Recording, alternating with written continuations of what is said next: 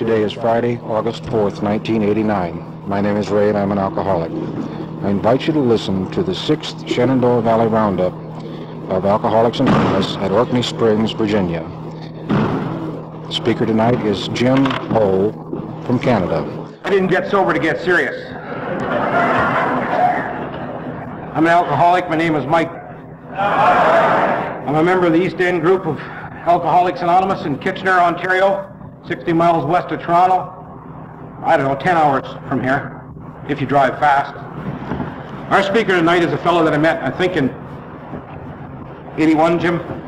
Yeah, when we moved to Kitchener, 81. And right off the bat, I didn't like him. He was arrogant, cocky, pain in the ass, just like me. And since 81, we've grown real close. And he isn't arrogant and cocky anymore. And I think maybe I hope I reflect some of that back on myself. We're good pals today, and we're in contact with each other a lot. And I want you to know that he's a hard nose. And he doesn't mind telling you how it works. And he's going to tell you how it works. And Jim speaks the truth. And anyway, without anything more from me, I'd ask you folks if you'd welcome my good friend Jim O. from Waterloo, Ontario.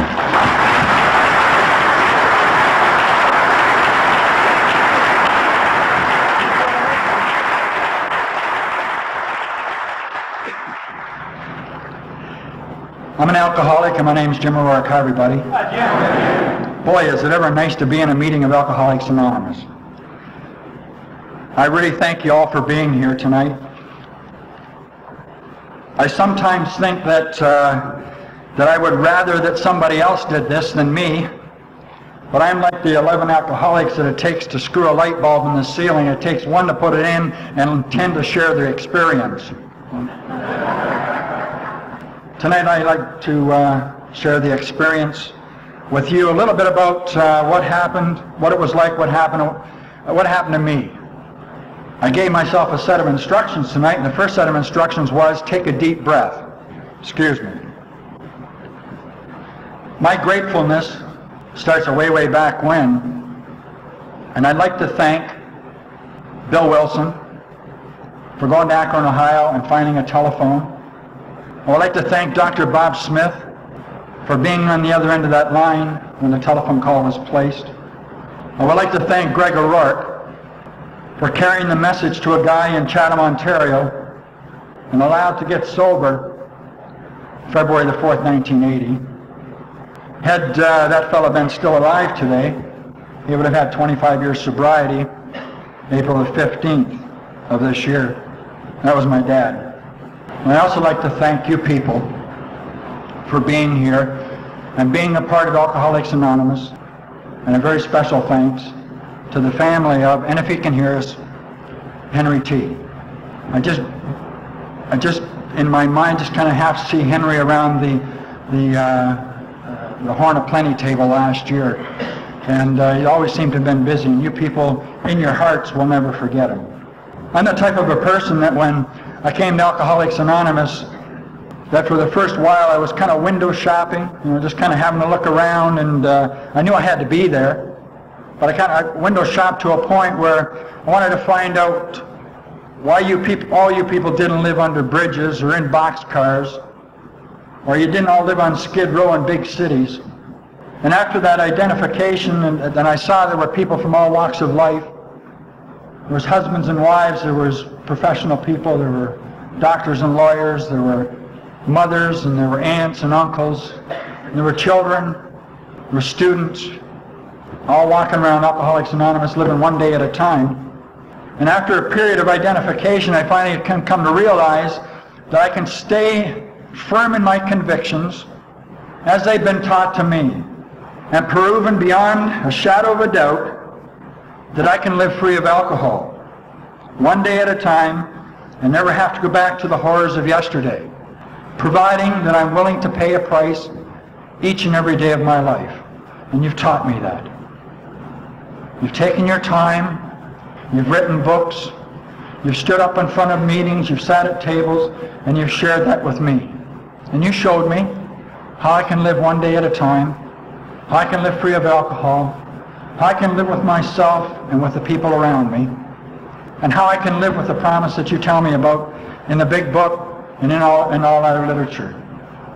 And all those promises on page 83 and 84, where it says at the bottom of page 83 that if we're painstaking about this phase of our development, then certain things will happen to us.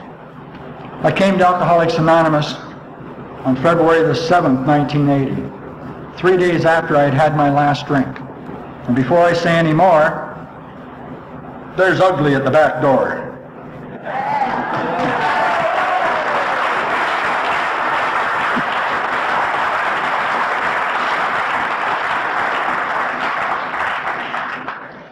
Thanks for making it, Paul. I just love what it says here, the language of the heart. I would have never ever known what that was had I not come to Alcoholics Anonymous. I wouldn't know what it would be, what it promised me to be able to see, do, and feel the things I could not see, do, or feel before. And that's the language of the heart. I had all kinds of things to say when I come up here. You know, we have 3 talks, the one you rehearse before, the one you give, and the one you rehearse afterwards. And there's a couple things that keep running through my head. One that a friend of mine told me once, he says, Jim, he said, just say what you have to say, because what's going to happen is when you're all done saying what you're going to say, God's going to shut you off anyway. My wife said something to me. She said, Jim, just tell those people exactly who you are. And that's what I plan on doing. I'd like to just explain to you a little bit for identification purposes what kind of a drinker I was. I didn't drink because I liked it. I drank for effect. I eventually started to like the odd a little bit.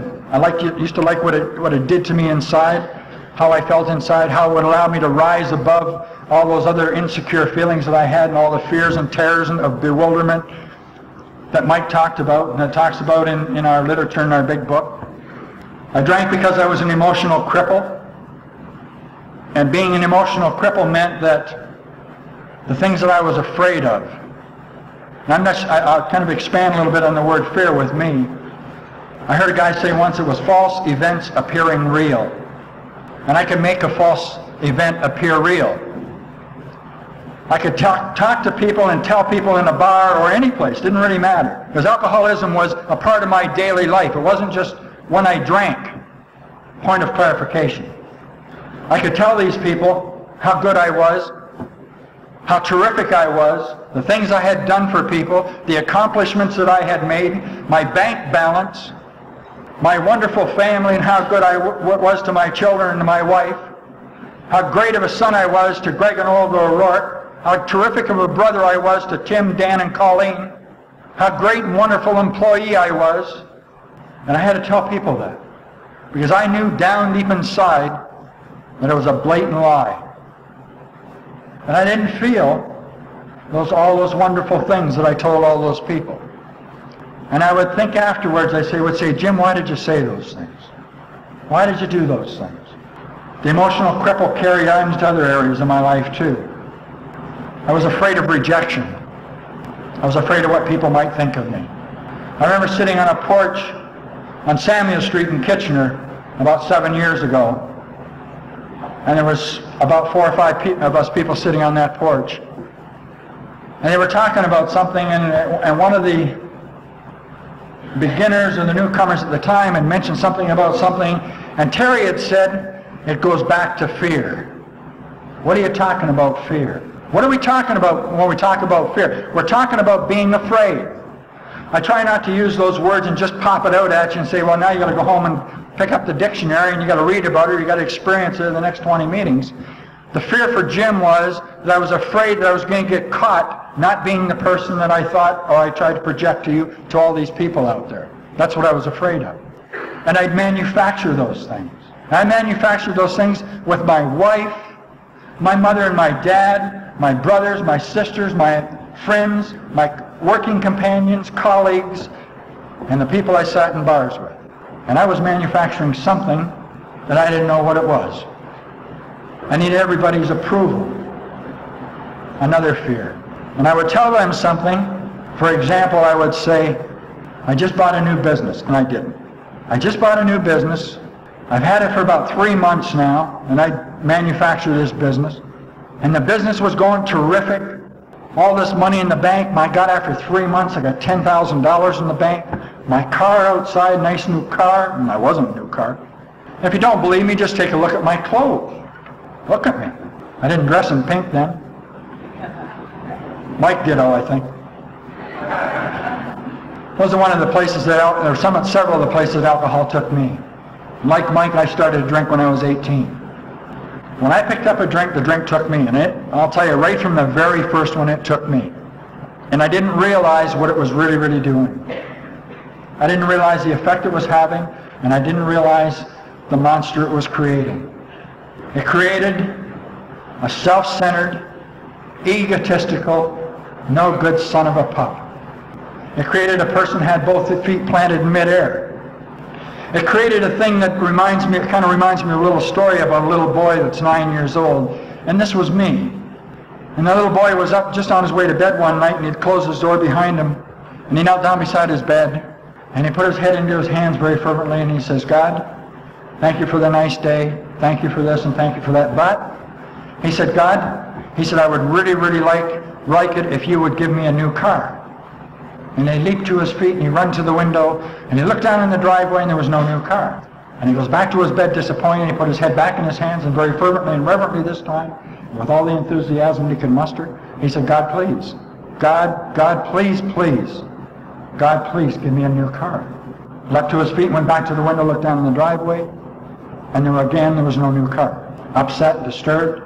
He ran downstairs to his mother and dad's bedroom, and he goes into the corner of the bedroom on the little nightstand, and there's a statue of the Blessed Virgin Mary. And he grabs the statue, and he goes into the kitchen, and he gets some newspaper and string and elastic bands and tape all out of the cupboard. He runs back up to his bedroom, and he wraps his statue in paper and taped it, and more paper and tape and elastic bands. And he gets it in a parcel about this big and about this clumpy. And he goes into his closet, and he pulls a box out of his closet, and he takes the statue, and he puts it in the box, folds the lids over and tapes it up, wraps it with paper. He puts it back underneath all his hockey equipment and all the crap in his closet. And he goes back to his bed, and he said, God, if you ever want to see your mother again,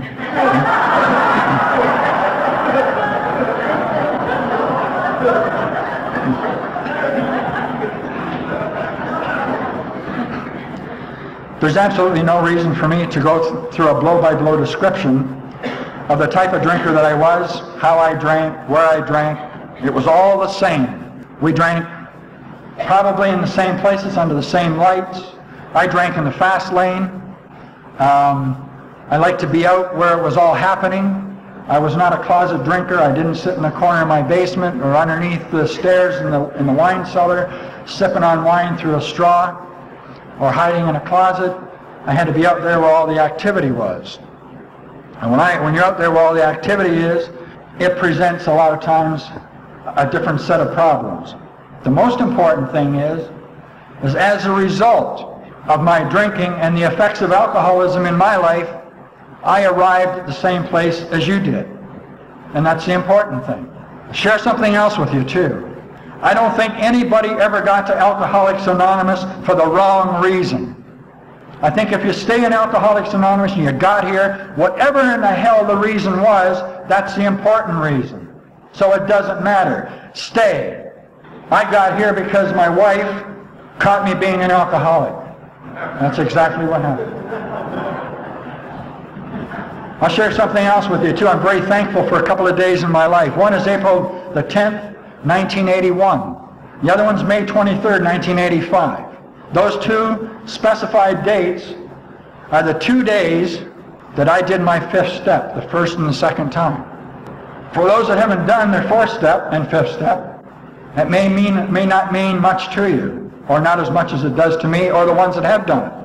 But going back to that day in February the 4th, 1980, sitting out behind the L&M Meat Market on Tecumseh Road, the corner of Tecumseh and Lausanne Road in Windsor, in the car about 9:30 at night, and my wife is sitting on the passenger side, and I know that I'm hung, and I know that I got to do something about this drinking, and I know that everything that was leading up to and including the night before was all coming out.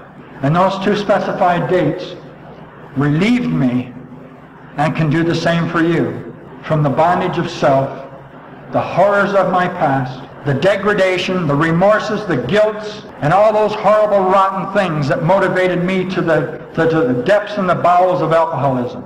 And today, as a result of that, have been able to live with my past, to forgive myself, and the language of the heart is to be able to classify that as an asset.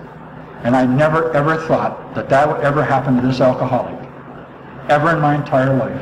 That I would think for 1 minute that the horrors of my past would be helpful to somebody else. During those days of drinking, the irresponsibilities, I was a very irresponsible person. I run and hide from everything. And just an example of that was, if I owed a bill for $100, and I had to pay that bill on Wednesday, and I had $98 in my pocket, and it was Tuesday, and I knew I was going to the bar that night, it was no contest as to where most of that money was going to end up. And it wasn't going to be to the people I owed it to on Wednesday. Because you see, when I'm $2 short anywhere, at that time, it was too embarrassing. My pride would get in the way, and I just couldn't go and pay a bill and tell those people that I didn't have enough. So rather than do that, I'd go and spend it. And I'd say to myself, I'll make it up next week. I'm getting paid Friday, and everything will be okay. I'll go out and I'll take care, I'll go out and have a good time tonight. They got all the money in the world. My $98 or $100 isn't going to mean a damn to them anyway. And I'd jump in my car and I'd head out to the bar. So therefore there was a lack of direction, irresponsibility, and those are some of the things that I've had to deal with since I've come into the program. When I came to Alcoholics Anonymous for the second time, I came when I was 22 years old. Obviously there was a problem in my life because you just don't show up here because you want it, because it was an in thing to do. Or you were sitting beside the television one night and the wife is there and she loves you dearly, you know that story, and all the kids are crowded around your feet, and the dog has just fetched the newspaper from the curb and brought it in for you, and all your bills are paid, and the mortgage, you had a burning of the mortgage ceremony 6 months ago, and you're just glowing with love and exuberance and all those wonderful things, and decide to show up at a meeting of Alcoholics Anonymous. In a very short sentence, I came here, Jack, because the heat was on. That's the only reason I came here, because the heat was on. And it was on when I was 22 years old, and it was on from thereafter. 22 years old is about 17 years, I guess. 15 years. I had a 15-year slip. I'm sure happy now a whole lot of people laughed at that, because I don't believe in the word slip. I believe in the word premeditated drunk. And that's what I had from the age 22 to age 37. I had a premeditated drunk. I didn't like what I saw when I came here. I came here because I had to come here because the heat was on and there weren't any major threats. If we could take blackboards and put them all around this room, and I could take my life history and all the things that had happened to me as a direct result of alcoholism, not just drinking, but alcoholism, and if I put all the series of events and the feelings and the horrors and the activities in my life and put them all up on those blackboards, and I said to you folks, I said, now let's take about 3 hours and read all this stuff, and I'll go over this in a blow-by-blow description. Let me tell you what the sad thing would be. The sad thing would be there would be somebody sitting in this audience tonight that would say, that'll never happen to me. That's a sad thing. And that very person or persons are the very people that are looking for a way out of this thing, baby, not a way in. It's time to look for a way in. Becoming a part of Alcoholics Anonymous, becoming a part of the fellowship, and learning to understand exactly what it says behind me, the language of the heart. Look for a way in. Don't be that person that's going to say that'll never happen to me. It's where when they refer to identification, do not compare. Just identify with what is being said. What happened to me since I came to Alcoholics Anonymous would take a long time. And Mike said, if I only got 3.5 hours, I saw some things when I first came. I didn't see everybody with smiles on their faces. I didn't see a lot of happiness because I couldn't see happiness from inside this burnt, tore up, beat up inside of a human being. I saw things like a little short guy about 5 feet tall, arrogant, self-centered, smart aleck, well-dressed, vibrant, shaking people's hands. And that was something I really didn't want to do. I didn't want to shake anybody's hand. I didn't want to I didn't know how to be a part of it, yet I kind of wanted to be a part of it. The first meeting I went to for the second time was the Friendly Riverside group in Windsor, Ontario, Canada. And that little short 5-foot guy was the guy that they talked about in my life, where they talk about in our literature that we reach a turning point. And I was that kid when I first came in that suffered from self-centeredness and suffered from all the fears of rejection and anxieties and all the four headless horsemen, the bad feelings, the lack of understanding, the absence of love, and all those things.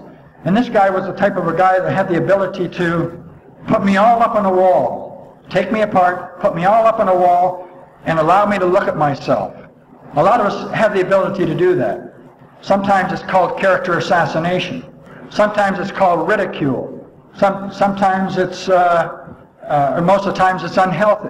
The neat part of it was that he subtly and lovingly didn't use the ridicule. He just put me up there and let me look at myself and allowed me to take a look at how alcoholism had tore me down and tore him down. And he did that for a couple hours.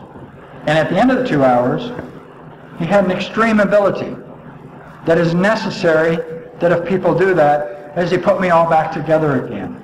In such a fashion that when I left his home, we've heard that word hope around here several times. And he gave me the hope that I needed to live one day at a time in the fellowship of Alcoholics Anonymous.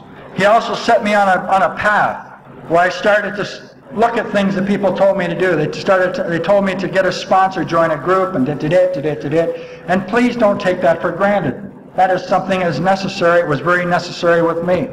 I joined the group, I got a sponsor, and after 4 months in the program, regretfully, I finally told my dad. And that was a terrible thing for me to do, and I wouldn't wish that on anybody.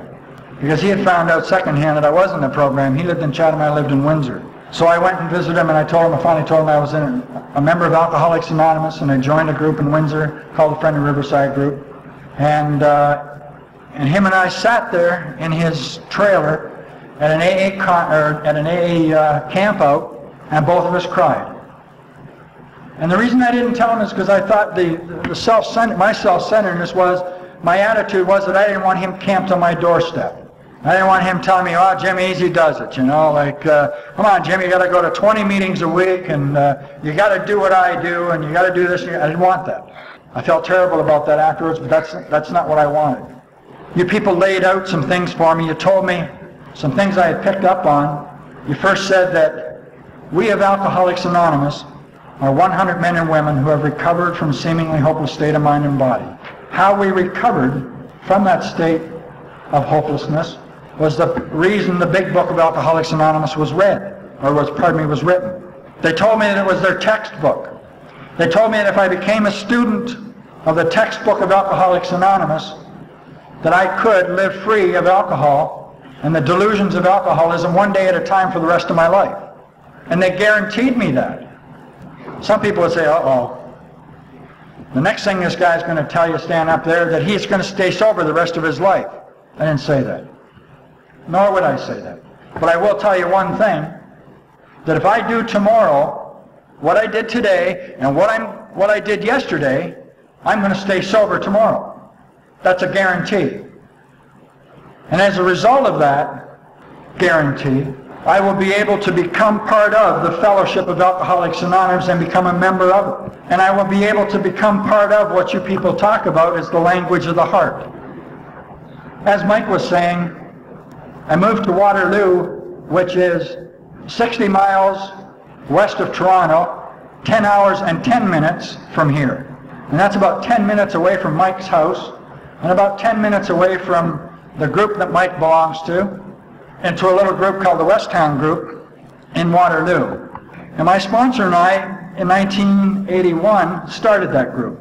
And I worked really happy to see that there's a lot of growth as a result of about 8.5 years of activity in that group. And it's a wonderful thing is to be a part of starting a group of Alcoholics Anonymous.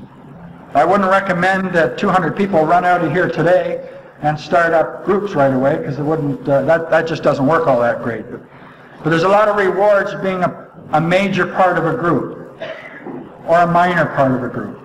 The Westtown group of Alcoholics Anonymous has a membership of 30, and we have an attendance of about 40 people on every Tuesday night. And we have a closed discussion meeting, and the type of group it is that we break up into about 5 or 6 tables, depending on how many people are in the group. And if we count 40 people, then we divide the 40 by 6. And that's about just a little under 7 per table, and we all sit around in a close little knit. And we kind of share a little bit about what it was like, what happened, and what it's like with us at the time. And it allows us to be able to discuss with our friends and other members of Alcoholics Anonymous exactly how we feel inside. When I was at a meeting, just before my first birthday, and I used this little 10 two-letter word phrase quite freely at the group I belonged to, and it goes like this: if it is to be, it is up to me. I hope you remember that. If it is to be, it is up to me. I put that on my medallion as I heard it from a fellow I respected a lot in AA. And I try to use that as part of the program that I have used or copied from the Big Book. So when I become a student of the text of the Big Book, I found out some different things. After talking a little bit about the Westtown group, I just wanted to get a plug-in for them. Now it's going to talk a little bit more about Jim and what Jim did inside and what he's learned. I've gone through a lot of emotional pain to arrive where I'm at today. And that's nothing, that's just a real quick phrase from me to you. The emotional pain is a lot of things. It was changing a lot of things inside that had to be changed inside. And there's an awful lot more to do. The people where I come from are people that are sometimes, I think, shooting arrows at me, the arrows of pain that make me change, make me feel different. They'll say things like, I've got a 12-step call, Nate, will you go with me? And I don't want to go. And I'm saying inside myself, I really don't want to go. Why would I go on this 12-step call? But I go. And the change for me inside is I would not do that before. Some of the other things that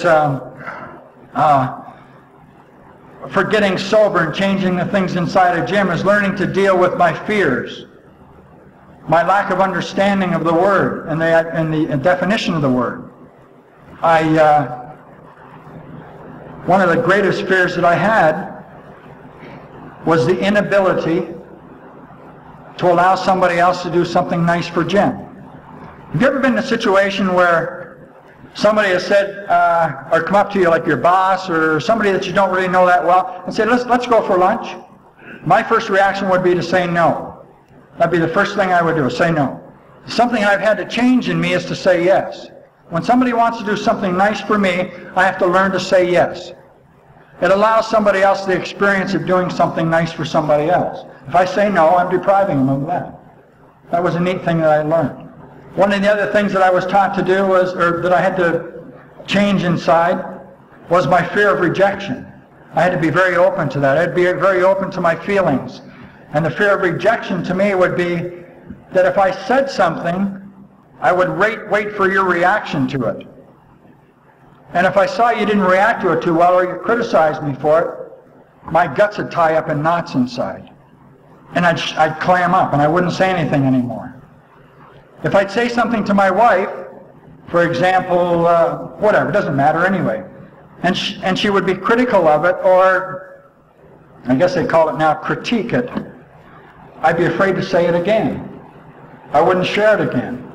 I've been taught at AA meetings that if I want relief and more understanding about how I feel inside and how to shed those fears, then I have to learn to share them.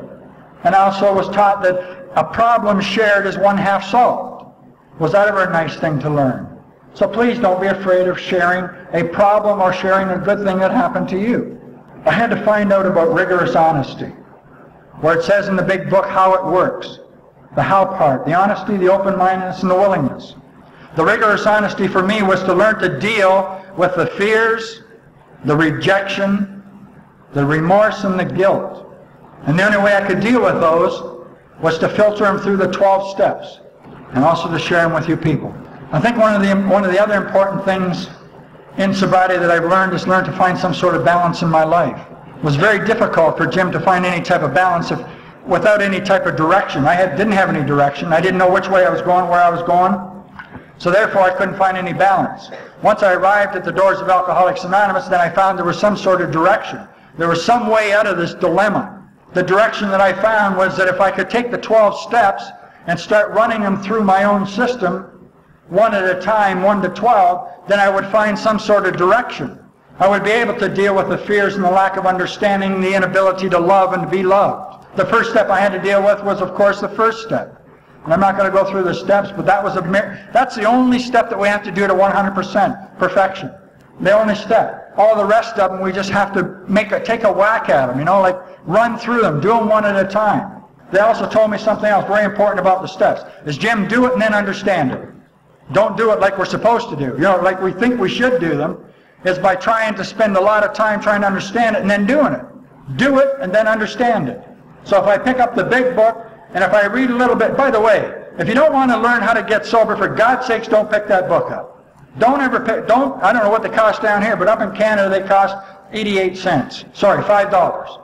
But if you don't want to learn how to get sober, don't buy the book. Don't buy the 12 and 12, don't buy any of those books at all. Okay? But if you want to learn how to get sober, buy the big book. Because in the forward to the first edition, it talks about we of Alcoholics Anonymous. Our 100 men and women. Isn't that nice? That's really nice. It made me the promises. It gave me 12 suggested steps that became mandatory in Jim's life, that I had to practice to the best of my ability and do to the best of my ability. When I started to read the big book, there were other things that I saw and other things that I felt and other things that I became to understand. It told me that how it worked was the rigorous honesty, the honesty about getting honest with Jim, as I mentioned before. The open-mindedness was to start to practice the principles in all of my affairs. The open-mindedness was to let you be who you were and not me to be critical of what you are. In other words, Jim, get rid of the personality problem that you have with other people. The ability to criticize, the ability to be judgmental of other people. We have a speaker that was on one of the circuits once, and he says, we're going to kill people in Alcoholics Anonymous by being judgmental and using character assassination. We have to stop. We can't do that. The first thing, if I start criticizing somebody else or being judgmental about their character defect, does that mean that I'm exempted from character defects? I don't think so. I don't think so. I have to do the very best. If it's a major situation, then I have to do the very best to forgive the person that has hurt me or injured me. Words are words. Acts are acts. I have character defects. The character defects that blossomed in my drinking and then a lot of times have blossomed in my sobriety have not become the discretion of somebody else because a lot of people haven't seen it. But if I opened up to everybody and showed you all my character defects, then I could become susceptible to your criticism. And I really don't want to do that. There are some people in AA that I can be very open with. I've sat and talked to Mike. I've sat and talked to Kelly, Gary, Fred, Larry, John, Roger, Susan, Terry, Gary. I can tell those people my insides. And tell those people who I am, and what I'm made out of. And the things that bother me, and the things that hurt me, and the things that make me feel bad inside, the things that drive me down into the depths of my own hell. And all they say is, Jim, here's what maybe you should do, or here's what maybe you should look at. 7 some odd years ago, I was sitting on Susan's porch. We were talking one day, there was about 4 or 5 of us there. Somehow or other the topic came up and I said, I'm not sure about this love thing. I really don't know what we're talking about when we're talking about love. I don't know what it really means. You know how you associate love, when you're sick as I was the back seat of a 57 Chevy at the drive-in movie. I really wanted to know what it felt like. I saw what some of you people had. I saw what she had. I saw what Terry had. I saw what Mike had. And I saw that there was some love there. But I didn't know exactly how it felt. I wanted to love my family. I wanted to love my wife. I wanted to love my mom and dad more than I did. I wanted to be open to it. Susan said, here's a book. Try this book. Read it. And I read it, and it was titled Love. It told me how I can love my fellow man. It told me how I could love my wife. It told me how I can love my children. It told me how I can love you people. It told me how I can be open to somebody else's love. The easiest thing for Jim to do is do something good for somebody else. Hardest thing for Jim to do is to accept something from somebody else. To accept somebody else's love.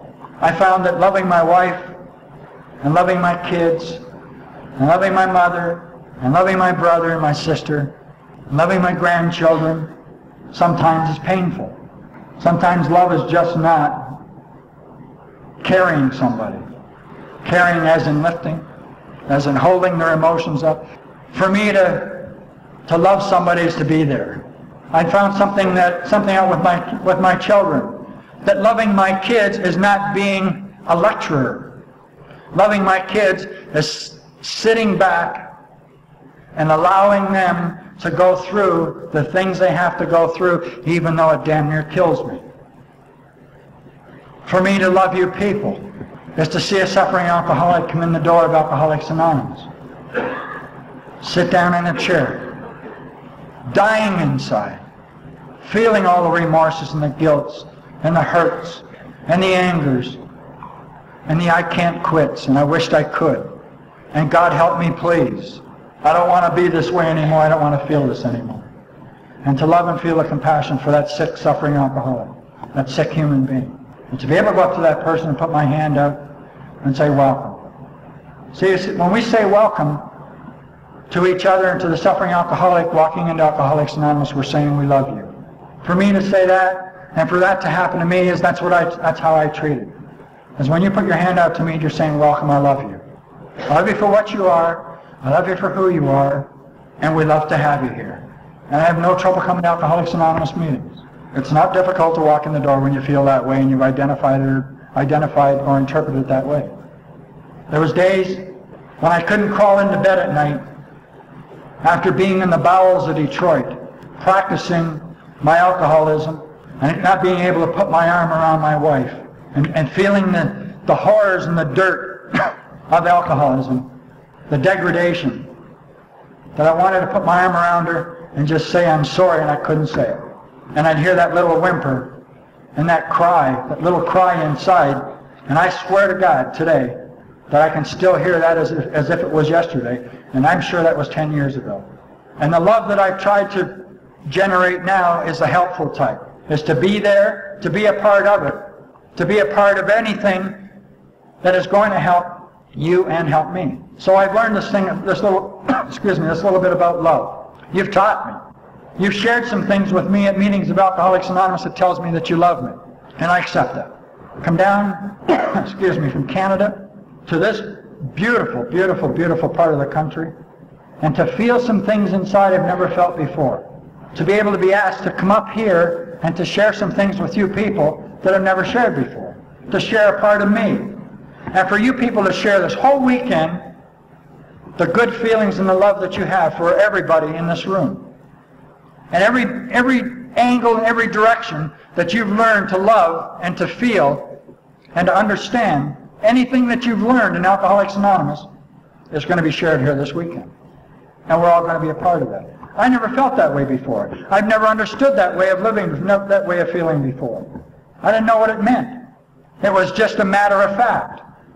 Well, that's the way it is. Since I've come into Alcoholics Anonymous, things have improved at home in the last 4 or 5 years. It hasn't been easy. It isn't always glorious to be able to come into AA and everything's going to be tickety-boo and great and, somebody's going to drop the big book into your lap and you're going to walk off into the tulips. As sure as hell didn't happen to me. The first 4.5, 5 years in sobriety were not the greatest. I'm sitting on my couch in 1985 in the living room of my house in Waterloo. The marriage is coming apart. The relationship I have with two of my kids is coming apart. There's a lot of hate there. There's a lot of anger. There's a lot of unsurety. There's a lot of fears, a lot of anxieties.